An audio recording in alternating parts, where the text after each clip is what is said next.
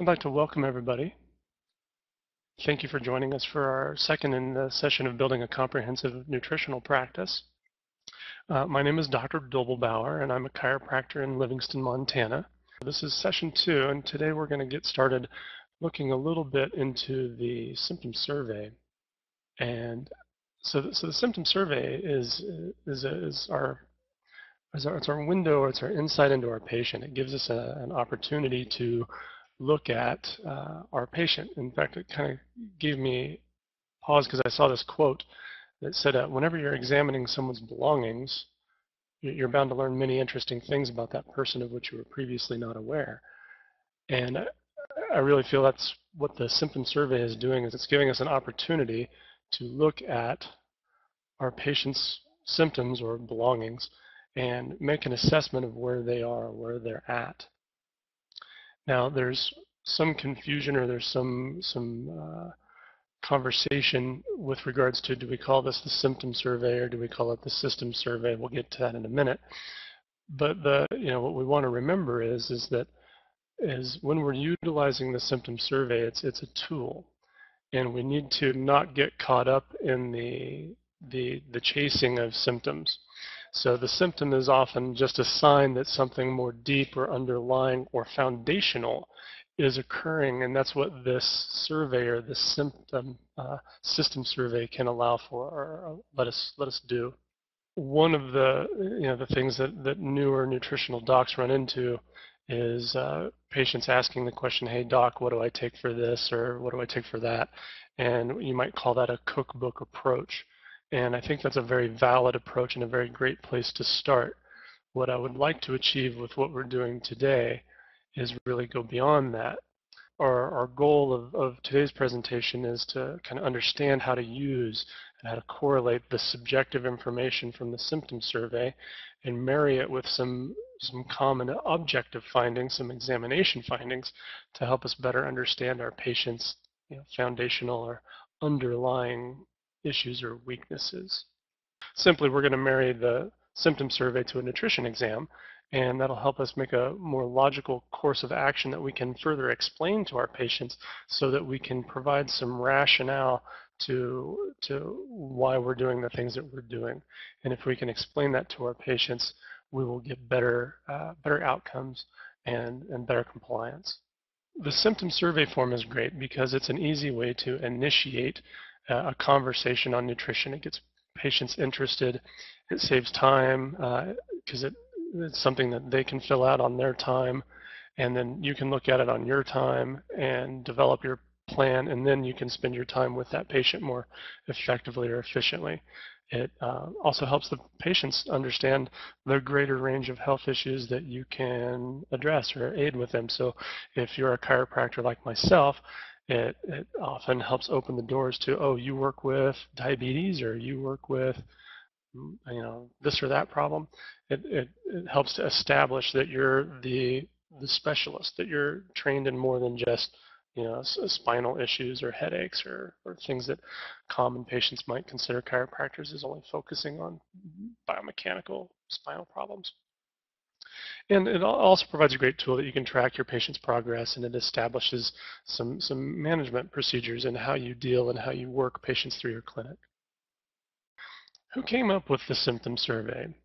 Now, there's some differing opinions on this, and if you look at the book that I have on this picture here, it's called Mastering Nutrition with the Symptom Survey, and that book is offered through International Foundation for Nutrition and Health, and a great entry-level book for getting you utilizing and working with the symptom survey. And a lot of what we're talking about today I've taken from that text. And basically that book suggests that Royal Lee and another doctor, for those of you that joined us for session 1, we learned a little bit about the history of Royal Lee. Dr. Melvin Page was another physician that was a contemporary of Royal Lee's, and apparently they worked together as early as 1939, developing some of the beginnings of what was a formative symptom survey. Now, recently I've also been told that in the early 60s, Royal Lee kind of put it out there to develop the symptom survey, and he had several of his representatives, his SP reps, working on a more polished form or a finished form of the symptom survey, and that was, I believe, spearheaded by a representative out of Texas named Leo Rodeford. Either way, this has been around for a little while, and it's a very effective means of working with patients. And I think one of the reasons Royal Lee was excited about it is because he had read some studies that questionnaires or a symptom questionnaire was often a better means of determining the diagnosis of a given patient, even more so than the traditional objective lab findings and things that would have normally occurred in a typical medical visit. So he had a lot of faith in the symptom survey, and I do too. There is software that can allow you to utilize the symptom survey with a little bit more ease, and there's a couple of companies that offer that. We may talk about that in future installments of what we're doing, but I just want to put it out there that they're out there. But right now, I kind of want to focus on the brass tacks, on the how do we do it by hand, understanding the concepts behind it as opposed to the software. Now, the benefit of the software is it does allow you to have some things available, so it will have the clinical reference guide embedded into the software. And so you can look up products and help make your decisions on what you want to deliver to your patients. But if you have that clinical reference guide, you've got that available already. Now, the other thing that we want to consider is the nutritional exam, and this is just a one form that is actually given in that clinical reference guide as a means of kind of a reminder or a checklist of exams that you can perform to help determine what a patient will need or might need with regards to correlating that with your findings subjectively with the symptom survey and maybe your history with the patient, but also objectively. And in addition, you can use your own factors like blood tests, saliva tests, things of that nature to add to your diagnostic acumen. So today we're going to focus on digestion. And there's a few tests in digestion that we're going to review, and we're going to look at the symptom survey. Now, the symptom survey, the section on digestion is actually the smallest, but arguably the most important. Now, you'll notice that the symptom survey is broken up into categories or systems. For instance, parasympathetic and sympathetic dominance, sugar handling, or how your body manages blood sugar, cardiovascular, liver and biliary. And over the next several sessions, we're going to go through these and get an understanding of the questions and how they correlate. And today we're going to focus primarily on digestion. Each of those groups of the symptom survey offer you some insight into the underlying physiology that may be needing support. So those symptoms are grouped to extract those foundational problems rather than to focus on those individual symptoms. That allows you to focus on that underlying cause, or that not the tip of the iceberg, but the base of the iceberg. For instance, some questions from group 3 are things like eating when nervous, an excessive appetite, hungry between meals, irritable before meals, getting shaky when hungry, lightheaded if meals are delayed. These are all symptoms of hypoglycemia. And of course, group 3 is the blood sugar regulation group. And the thing is we need to remember that sugar handling can often be related to the other groups like digestion and liver biliary. So for instance, you're shaky when hungry suggests that obviously your blood sugar is low, and perhaps at your last meal you weren't assimilating and absorbing fat as effectively as you should, and that could be a liver biliary problem. So you want to kind of cross-check your blood sugar handling issues on your symptom survey with how their liver biliary symptoms are doing. And today, importantly, we want to focus on, are they even digesting their food? Are they getting the nutrients from their food? Are they getting the macronutrients like the protein and the fat? And are they getting the micronutrients, the B vitamins that are allowing them to utilize the ATP that's in the sugar that they're eating? You can see that that's why the very first slide today was kind of that spider web, was to get you to understand that there's an interconnectedness between each of these categories and how they work together. So you can see where a person who's having difficulty handling sugar may go into a hypoglycemic state, and that drives the adrenal glands to kicking out cortisol so that you can release some sugar from the liver, and that's going to drive sympathetic parasympathetic imbalance. So more than just, hey doc, what do I take when I get shaky, we need to think about how is this affecting the system as a whole. This is where some of the controversy lies, is that some people call this a symptom survey, and some people call this a systems survey. But you will notice that they're exactly the same thing. So whether you call it a symptom survey or a systems survey is really up to you. It makes no difference. Just understand that the original name was the symptom survey, and that recently it's been kind of termed the systems survey. I guess that's a way to be more politically correct, because we chiropractors don't want to treat symptoms, we want to treat the cause. And so we prefer to call it a systems survey, but honestly, it makes no difference to me. What is important, however, is the delivery of this to your patient. So the thing that can make or break this survey, whatever you call it, is when and how you give it to your patient. You'll notice the instructions on both of these. I'm sorry, one of them isn't terribly legible, but they're virtually the same. I want to make sure that I give this to a patient kind of independent of any other paperwork. I will probably do this on a second or third or fourth chiropractic visit, or if this is a patient that's coming to me strictly for nutritional work, I may have them fill this out first all by itself, and then when they've completed it, then I'll give them their kind of new patient paperwork with their name and address and social and all that stuff. When I hand them the symptom survey, or I instruct my CA to how to give these to patients, I set the survey in front of them and I say, listen, there's going to be 100 and some questions on here, and they're all equally important, and some of them are duplicated, and I want you to answer each of them. Now, some of them won't have an answer. So for instance, like number 8, let's say, gag easily. You may never ever gag, and if you never ever gag, if it's never a problem, leave it blank. And by leaving it blank, you've answered that question. Now, if you have a problem with gagging maybe once or twice a year, I would mark that a 1. Now, if you find that, when I brush my teeth, 2 or 3 or 4 times a month, or maybe once a week, I, get the back of my tongue and makes me gag, okay, then that might be a 2. So things that are happening, several times a month, once or twice a week, is a 2. And then the things that are happening constantly or consistently, daily or regularly, I want you to mark a 3.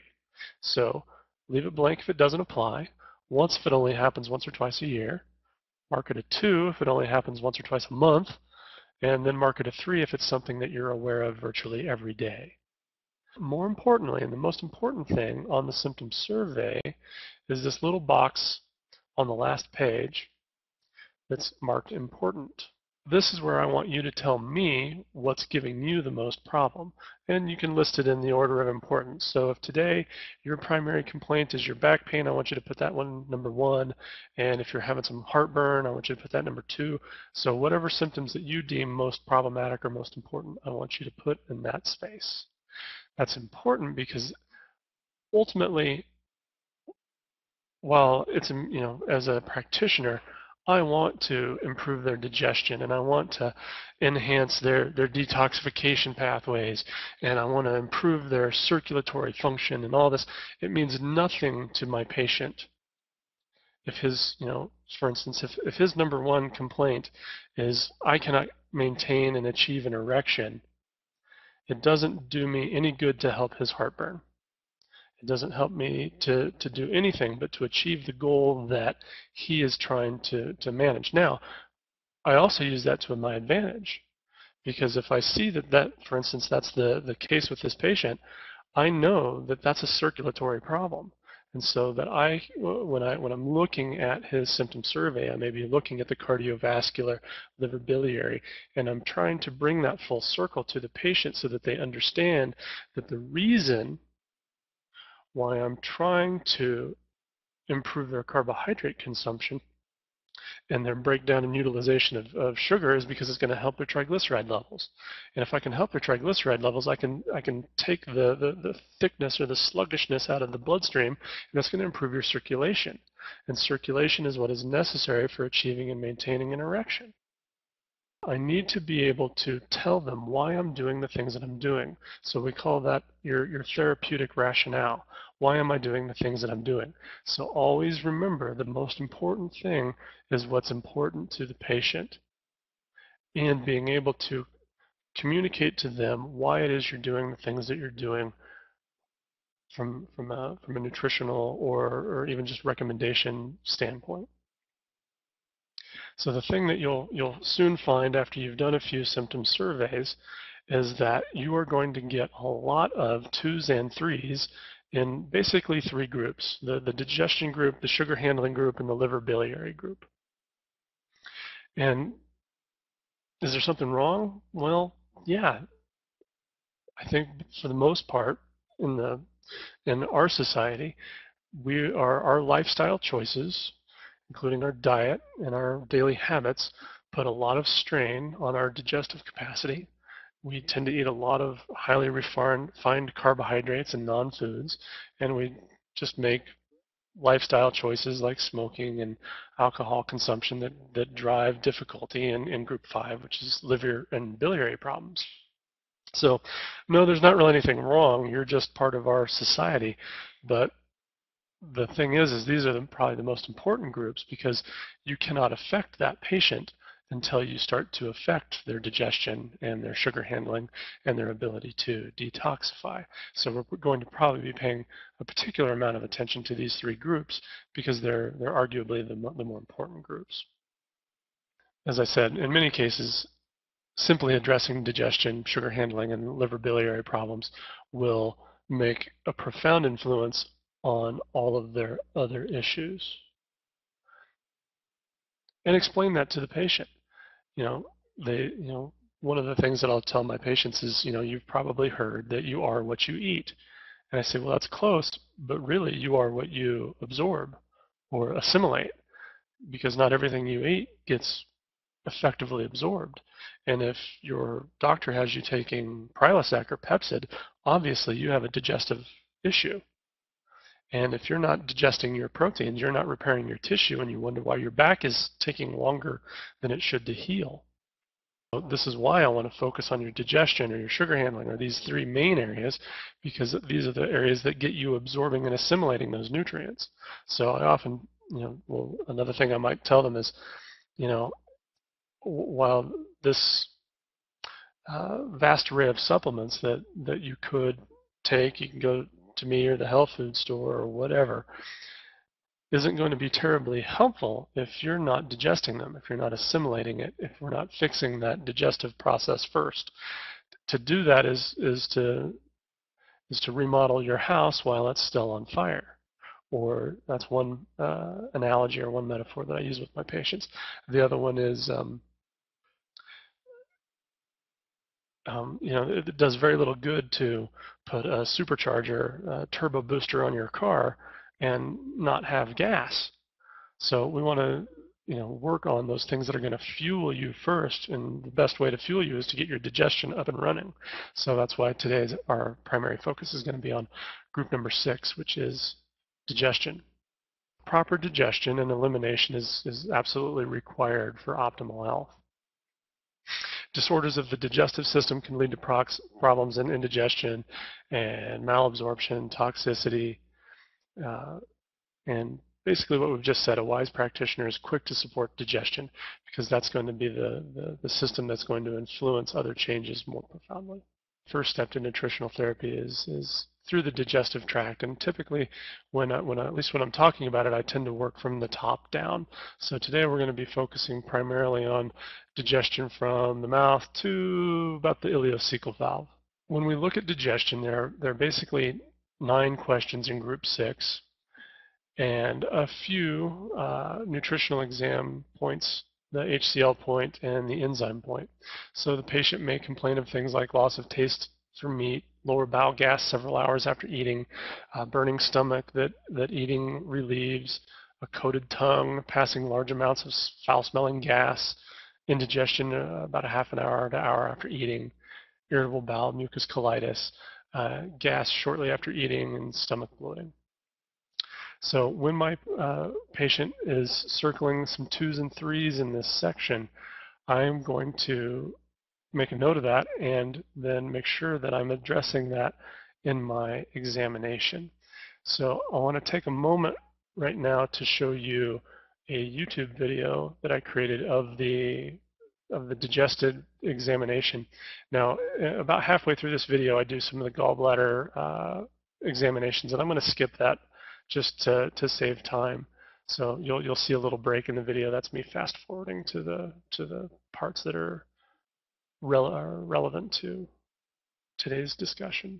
I'd like to review the nutritional examination for the upper digestive tract. We're going to start off with the hydrochloric acid point.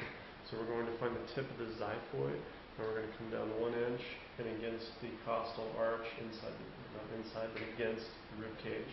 I'm palpating with about 3 to 5 pounds of pressure, and I'm looking for sensitivity.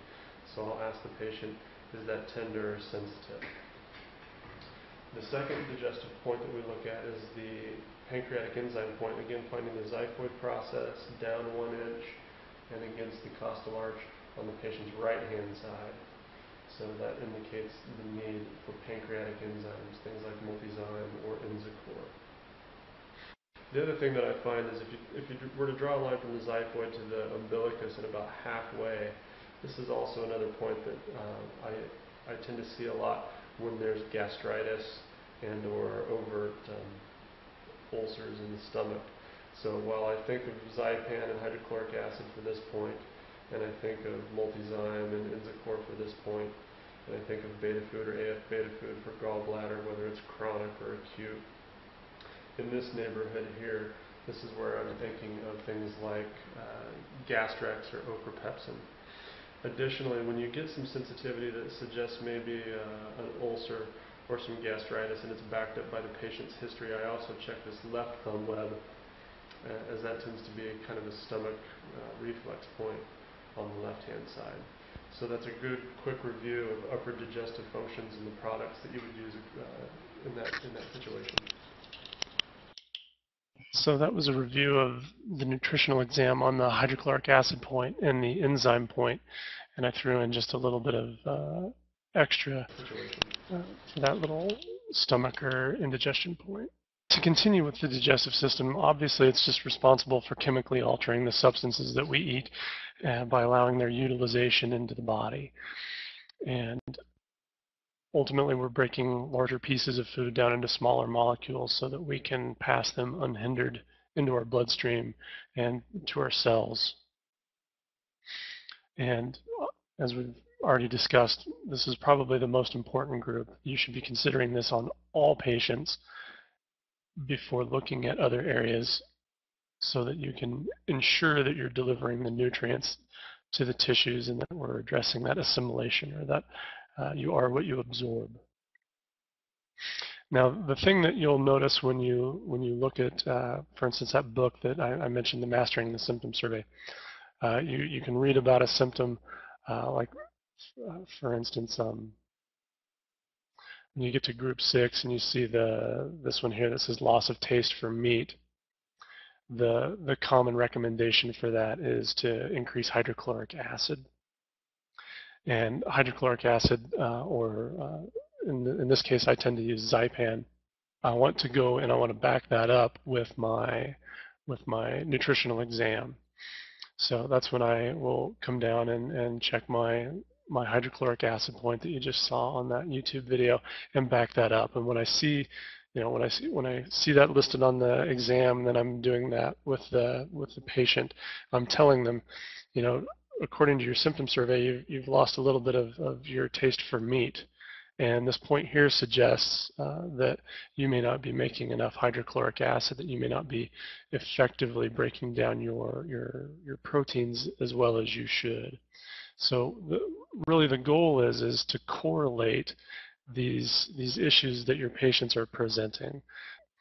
The subjective information that we're getting from our patient is their history and their symptom survey. So if we're getting 2s and 3s in that group 6, what other things is that patient experiencing? What other information may we be missing or might help us?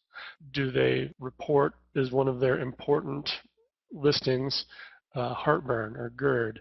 Are they on an over-the-counter or a prescription acid blocker like Prilosec or Pepcid or Rolaids or Tums?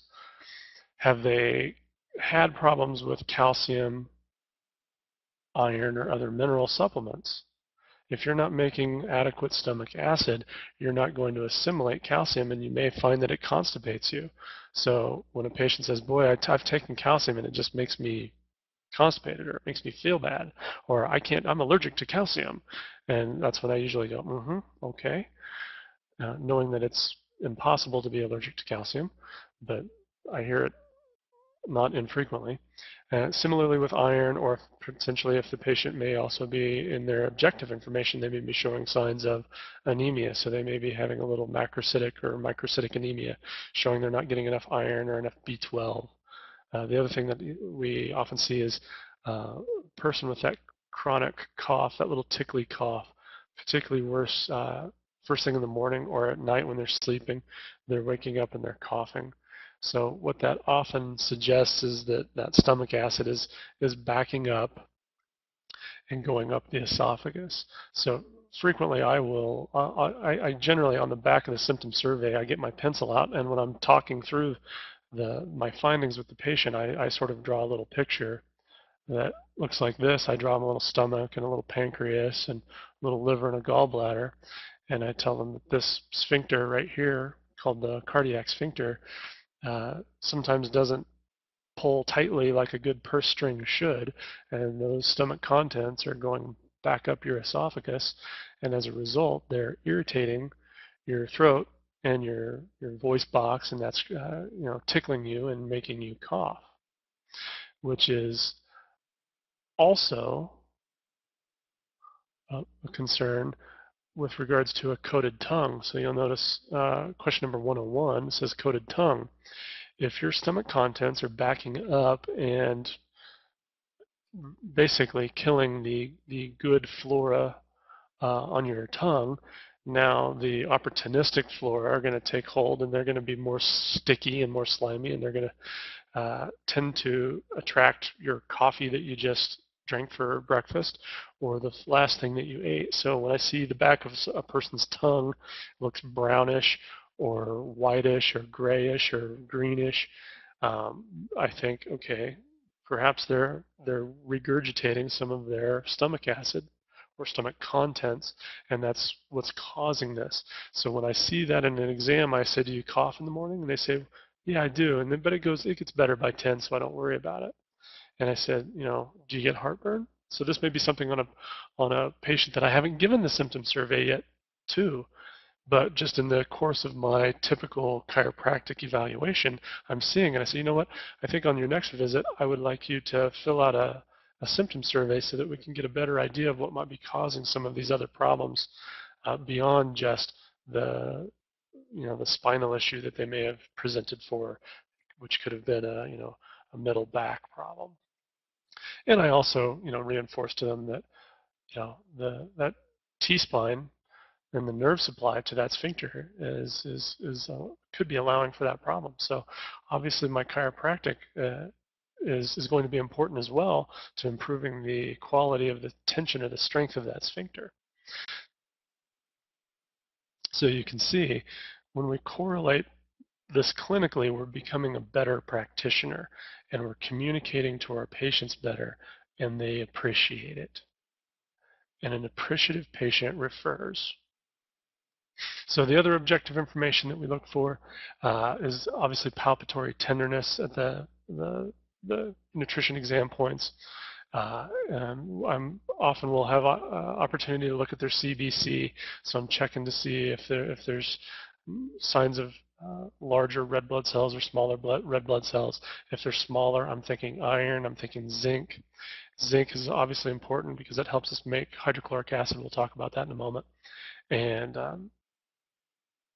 I will occasionally look into things like hair mineral analysis, things like that. And the other thing to think about is that persistent sore throat. So when a person constantly has a sore throat, they may not be experiencing heartburn or indigestion, but they just always have a sore throat, and that could be from that regurgitating stomach content that's irritating the oropharynx. Relying on subjective information alone is going to not allow you to be the practitioner that you should be. It looks like the layout on the slide isn't very good, but the idea here is I want to, when I'm communicating with my patient, I want to give them a rationale for why I'm doing the things that I'm doing. And I want to use it as an opportunity to open the lines of communication to see what they may be doing.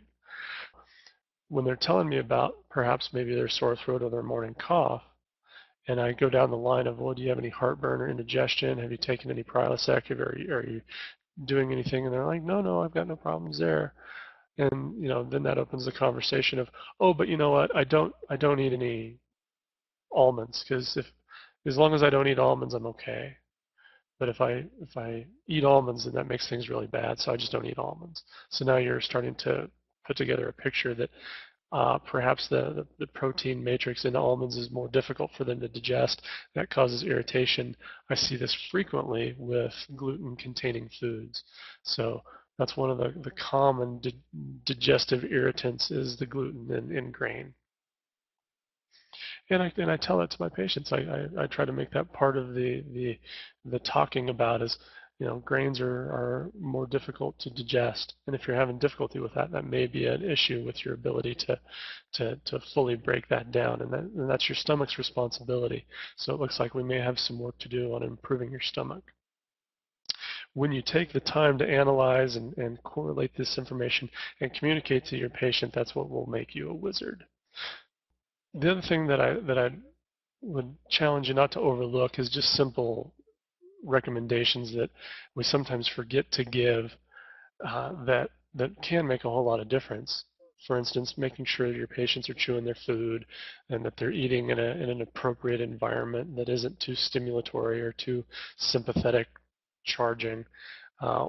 Some people do a lot better by keeping their liquid consumption during meals lower, and when a person drinks too much during a meal, that can dilute their stomach acid concentration and inhibit their ability to absorb that meal. So one of the recommendations I make to my patient is I want you to, for the next, 5 meals, I want you to drink as little water or as little fluid during that meal as possible and see how that does, see how that changes things. So just drink enough to keep your throat lubricated so that you can swallow, but don't drink any more than that. And then the obvious, avoid overeating. If you need a helmet for your meal, that's probably not a wise decision. This is a great opportunity to kind of explain a little bit of patient management. So as I'm going through the symptom survey or as I'm going through their history, I've got this in front of them and I'm writing down my recommendations for what I might give that patient.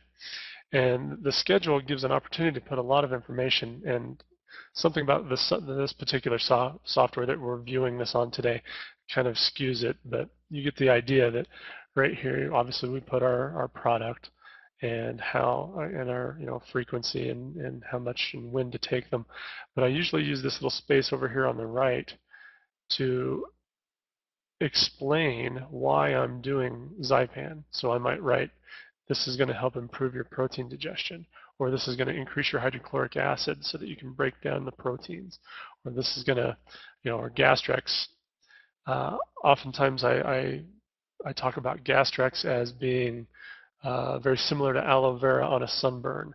So that pain that you're feeling in your stomach, if you have a sunburn, we put aloe on it, it feels better. you have a sunburn in your stomach, we put Gastrex in there, add a little water, because it's virtually, I tell my patients it's instant snot. You just add water, and the stomach should have an adequate mucus layer. I typically say snot with my patients because it's entertaining and it breaks the ice, and then I can joke or tease that Gastrex is my instant snot. So sometimes I'll even write that on there if the patient really connects with that idea. I write on there instant snot, just add water. So that tells them that this is the thing that's protecting their stomach. And when I'm drawing these pictures for them, I tell them, there's a layer, there's a host of specialized cells in your stomach that create a protective layer of mucus or snot in your stomach. And that's what protects you against the production of hydrochloric acid, which is what you need to break down your food. Now the problem is your esophagus does not have those cells, so you do not get snot in your esophagus, which is why it hurts when it comes back up and it burns. So right now, your stomach has an irritation or a sunburn. The medical term just happens to be gastritis.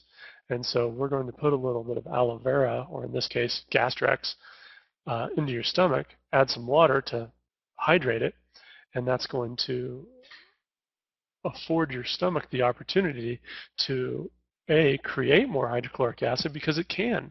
It's no longer irritated. It doesn't feel afraid of making more hydrochloric acid. I often tell my patients, the body is infinitely intelligent. It doesn't make mistakes. It knows that if you're not making snot in your stomach, it's not going to make hydrochloric acid because it doesn't want to irritate it. These are ways that I approach talking to my patients, saying, listen, we need the snot layer. That's Gastrex. So I write that appropriately when I'm filling out their patient schedule. And in my special instructions over here, I'm going to put my lifestyle recommendations, things like, make sure you're chewing your food, avoid eating too much, give thanks or reflect before a meal. And that's what I might, if I have the time, I'll talk to them about. There's been some studies that show that you get better nutrient assimilation when you pray before you eat. Now, I don't know the religion or the beliefs of my patients, so I don't get too excited about it, but I say you don't necessarily have to pray to God or whatever. You just need to spend a minute to focus on being thankful for that food and reflecting, and just a moment of silence or thanks will help you bring your body into that parasympathetic state, which is going to allow you to create more digestive enzymes and more hydrochloric acid, so that we can get to a point where we don't need to give you this anymore, the Zypan, so that you can start doing this on your own. When we're looking at the upper digestive tract, I tend to think of it in three categories. I'm thinking of it in the needs for hydrochloric acid, pepsin, and protein digestion, so hydrochloric acid support. Secondarily, I think of the need for enzyme support, or more of a pancreatic approach. And then finally, I'm afraid on this slide it's been cut off just because of the limitations of the software, but that should say membrane support right here on the right. So this is membrane support. Membrane support is the integrity of the epithelia that makes up that digestive tract. If we're losing integrity in that intestinal membrane, in that intestinal barrier, this is where we start talking about leaky gut syndrome and things of that nature. And further down the line, then we start to talk about dysbiosis and problems there. We're going to start with hydrochloric acid support and the things that we focus on. But first, there's two things to consider for the really out of the ordinary, the really difficult, or the patient that comes in and says, you know what, I've been doing hydrochloric acid, and I did this and I've done that, and nothing has seemed to help. That's when you may want to consider pituitrophin. Pituitrophin is the pituitary is, the gland that rules them all, or in this case, I put the ring that rules them all in kind of reference to the Lord of the Rings, in that the pituitary controls so many other bodily functions when all else fails, sometimes going way upstream to the endocrine system, and the pituitary will help with more difficult digestive problems. And the other thing to consider is the patient creating enough saliva? And are they having problems with the salivary portion of digestion? So occasionally parotid protomorphogen or parotid PMG can be very helpful for those patients. But those are special occasions. I don't tend to use those, and because I'm often supporting my patient's endocrine system with a product like Simplex F or Simplex M, I know that I'm getting a little bit of pituitary support in those products. So I feel confident that I'm covering that base if I'm doing a little endocrine support. There are main reasons why most people become hydrochloric acid deficient, why they're not breaking down their proteins. Probably the most common is going to be stress. Virtually none of us are exempt from stress, and so driving that sympathetic response will shut down our parasympathetics. And I'm not ashamed to talk to my patients fairly frankly, and I talk to them about sympathetic and parasympathetic balance because I think they understand the idea of fight or flight. And I'll tell them, if you see a grizzly bear in the woods, your pulse will go up and your pupils will get big. That's fight or flight.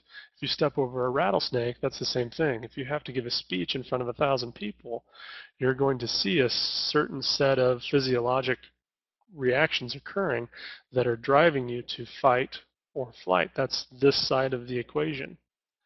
On the opposite side of the equation is the parasympathetic nervous system, and that is what is responsible for your ability to digest food and reproduce. So we think of the, kind of the right side of the spectrum, and I kind of draw it on a piece of paper for them. I say, this over here is sympathetic, and this over here is parasympathetic, and this is our, kind of our spectrum, and that should have been a straight line. And then here in the middle is homeostasis or balance. So we want to be in the middle most of the time. When it's time to eat or time to reproduce, so this is feed and breed, we want to take that system over here. If you're constantly under stress, whether that be work stress or money stress or marital stress, your set point may be over here. So to get you over here is going to be difficult. For you to run away from a grizzly bear with an erection is impossible. It's very difficult to maintain an appetite when you're running for your life. Those are manifestations of the parasympathetic nervous system. So we have to manage stress. So that's another thing to consider when you're working with those patients is, when are you eating? Are you watching the nightly news? Are you watching the stock report? What's driving your behavior when you're eating? Maybe we can fix this simply by making sure that you're eating your meals in a quiet spot with no input, no bad news. Of course, our eating habits are another reason why hydrochloric acid levels are deficient. Lack of thiamine, zinc, and B6 are all necessary for the production of hydrochloric acid. So it's not uncommon for me to consider like chelated zinc or zinc liver chelate, sometimes even ferrofood, depending on the situation, to provide those minerals necessary to help produce hydrochloric acid. I also consider cataplex B. Antacids are another reason why patients are hydrochloric acid deficient. They're dumbing it down. They're because they don't know any better, because they're having difficulties with irritation in their stomach, and they think that it's as a result of too much stomach acid. They're hurting themselves by taking those, and then as we know, as we age, we produce less hydrochloric acid.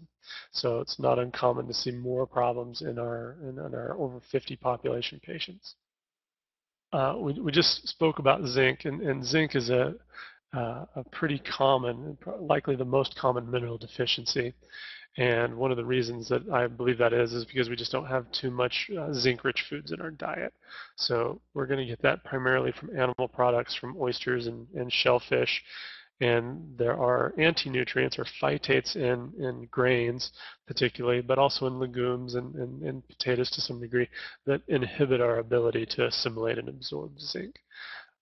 When back to this guy right here, when I'm talking to him and I say, I'm giving you this chelated zinc product, because I need to get you zinc so you can make your own hydrochloric acid, so that we can eventually get you not taking this, but I need you taking this now so that you can get your food digested now.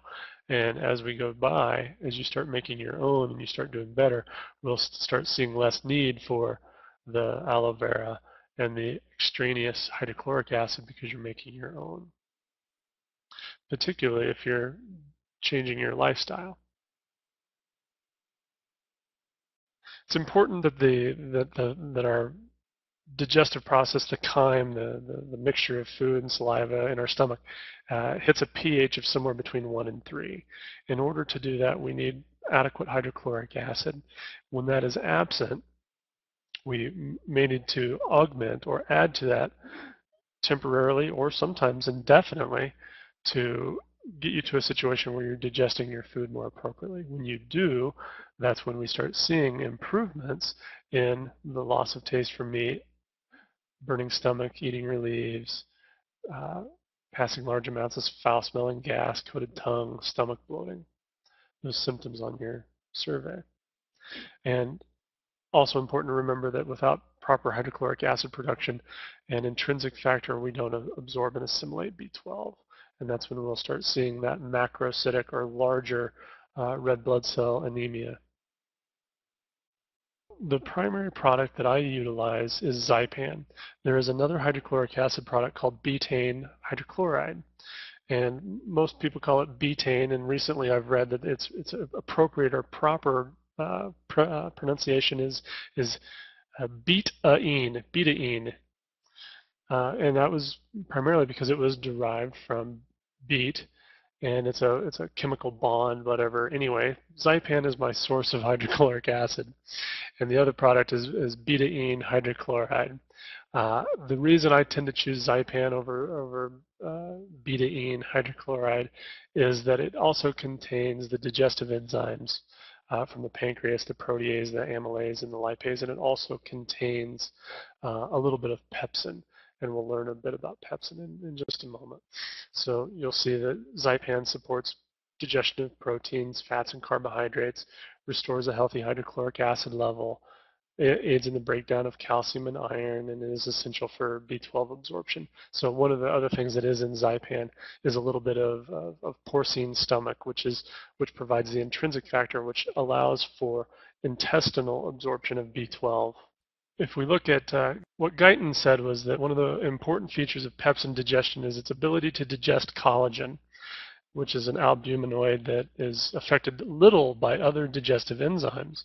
Collagen is the major constituent of the intracellular connective tissue of meats. And for the digestive enzymes of the digestive tract to penetrate meats and digest that cellular protein, it is first necessary that we digest the collagen fibers. So consequently, in persons lacking peptic activity in the stomach, the ingested meats are less well penetrated by the digestive enzymes and therefore poorly digested, which sounds a whole lot like loss of taste for meat.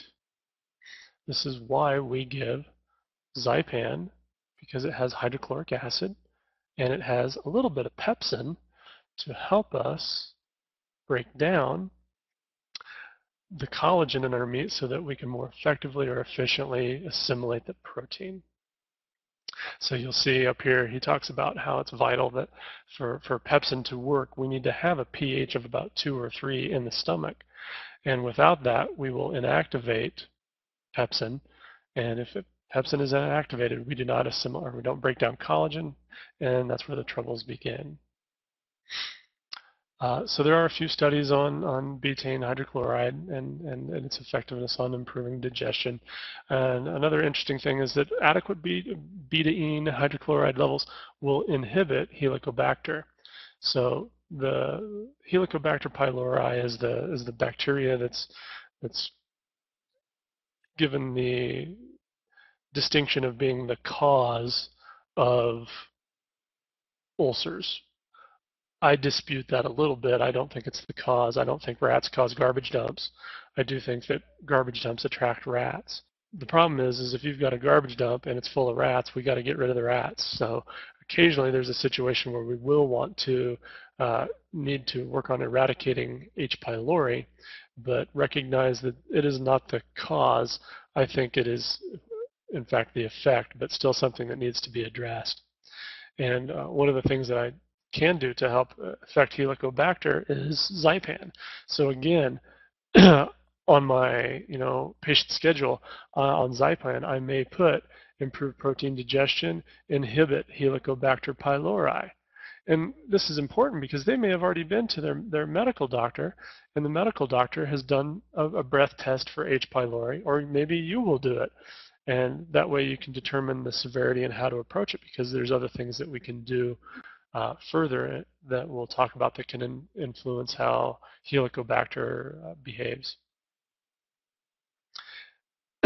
Now, occasionally we run into a situation where they are experiencing a lot of abdominal distress, and they have signs that are more indicative of gastritis, and we sort of mentioned that on the YouTube exam video. This is when I do things like Gastrex or Ochrapepsin, and again, I sort of already described how this is my mucus layer, or my instant snot, that will protect the stomach against its own hydrochloric acid production, as well as the acid that comes from making, a mishmash of your wine and your steak and your asparagus and all the food that you just ate. And if you're digesting that appropriately, that should be out of your stomach in 2 hours. If it is not, then that is a problem, and that's what's washing up and irritating you when you're laying down in bed at night. So another, lifestyle thing that I might put on their form here is you must eat at least 3 hours before you lay down for bed. So that way that'll inhibit the stomach contents from coming back up. And if they still are, then we know that that food is sitting in their stomach too long.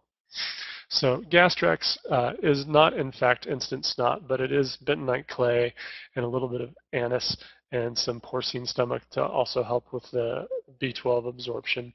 The thing that makes it very snot-like is the alginaic acid, and this is basically a very slimy and slippery product that absorbs and adsorbs water really effectively. That's why Gastrex says take this with a glass of water 15 minutes before your meal. So it is, in fact, alginaic acid that does that. And, my patients aren't stupid. I say, you've probably heard of people that drink aloe vera juice, or people that do slippery elm or marshmallow root. All of these constituents are basically mucus-like products. So that's exactly what we're doing, is we're giving you something very much like marshmallow or something very much like aloe vera in the attempt to protect the irritation from the sunburn, which is currently occurring in your stomach. Occasionally there are overt ulcers in the stomach. Those patients are going to usually present with substantially more pain and probably a fairly stressful situation that's going on in their life as well, so that needs to be addressed, and you may want to consider also some adrenal support. But when ulcers are present, Gastrex is often the first thing I use, and then I look into some other things like chlorophyll complex pearls, because that's important for detoxifying, and it's very soothing. Secondarily is Cataplex AC, which is probably my primary product for helping membrane integrity, which is that third part of looking at upper digestion that we'll get a chance to talk about briefly in a moment. When I have a more severe heartburn or ulcer patient, this is when I look to the MediHerb line, and particularly a product called HiPep. So HiPep is a deglycerinized licorice metasweetened chamomile product, and it will help reduce stomach acid secretions so that we can get a situation where we can promote healing in the intestinal and stomach lining. I think it also helps with creating a bit better mucus barrier, and my belief is the licorice is also affecting H. pylori as well. When I'm absolutely certain H. pylori is present, I will oftentimes add a little bit of golden seal. You'll notice on my little pretend patient management, I put golden seal on there, and my reasoning was to kill the H. pylori. Or for the patient, I might say to get rid of the rats. The next thing we consider is kind of the digestive enzyme component, which is the most common product that we utilize is multizyme. And multizyme is basically a combination of bromelain from pineapple and papain from papaya. And this is providing the nutrients that are going to help break down the further components of your proteins, your polypeptides, and your carbohydrates and your fatty acids. So for the patient that I know, we've got to get them digesting their food, because without it, they're just not going to heal. But they do have an ulcer, or they have some fairly severe gastritis that the addition of Zypan is irritating. I will do something like multizyme. And I'll also utilize my nutritional exam to help make that decision for me. So if I'm on their costal arch and I'm on their hydrochloric acid point, and that one's not that big of a deal, but I hit their enzyme point and it's more activated, then I will probably defer more towards a product like multizyme. And there's a few slides here on the effectiveness of bromelain and papain, how it improves digestive capacity, particularly with things like gluten. And the last thing I wanted to mention was Enzicor. This is a relatively new product, and I'm using it more and more because I sort of think of it as Multizyme Plus. Basically, it's containing the bromelain and the papain and some of the other things that are going to help with breaking down the proteins and carbohydrates. But the thing that makes Enzicor special, in my opinion, is the L-glutamine. So L-glutamine has a lot of really good recent research on its effectiveness at repairing that intestinal membrane. So particularly the gap junctions in the small intestine. There's a recent study I just put on here that talks about its ability to basically repair tissue that's been disrupted. So it prevents the disruption of the tight junctions in the small intestine. So this helps repair a person with leaky gut, in addition to adding the enzymes that allow for better digestion. We're about 2 minutes past the hour, and I'd like to leave you with a kind of an action step. So for those of you new practitioners that haven't had the opportunity to experience this, a symptom survey and how it's done, why don't you go ahead and fill out a symptom survey form and fax that to Joseph, or Joseph will get you in contact with one of the SP West mentors who can go over that symptom survey form with you to help you get started on assimilating this information. The difficulty of what's in front of us is, you may have heard the saying, how do you eat a whale? Well, you eat a whale one bite at a time. So the understanding of the symptom survey and all of the different systems and their interconnections is a bit of a whale. And to keep in what we're trying to talk about today in digestion is I didn't want to overeat. I wanted to try and get as much information as I could. So we didn't quite make it all the way through digestion today. We made it about to the ileocecal valve. So next time we'll talk a little bit more about lower digestive function, and as time allows, we're going to start working into liver biliary and blood sugar balance. With regards to upcoming educational opportunities, there's the SP West calendar of events, and if you click on those, you can, and in the notes, it'll lead you to those web pages that'll get you what's going on with the upcoming seminars. I'd like to thank everybody for joining us. If you have any questions or issues, you can type them in the chat window. And if you have any suggestions or other issues, you can either call me at my office number, which is 222-9373, or you can speak with Joseph Antel at his phone number, which is 203-257-0306.